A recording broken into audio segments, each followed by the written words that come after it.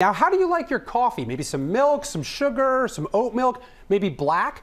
The answer to that question might be hidden in your DNA. That's according to a recent study published in Scientific Reports. That study suggests people whose genes predispose them to metabolize caffeine quickly prefer their coffee black. But the researchers say that it might be more mind over matter, because people who say the effects of caffeine wear off quickly associate black coffee with a strong caffeine boost. The study also suggests that people who are sensitive to caffeine like their coffee lighter and sweeter. So there you go. How about you? Splash of oat milk or something like that. All right, I'm drinking it black. You don't drink coffee. No, but my tea, black tea. All right, there you go. There you go. Plenty in here.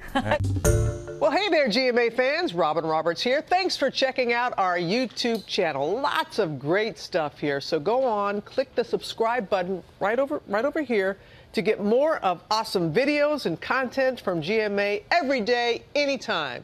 We thank you for watching, and we'll see you in the morning on GMA.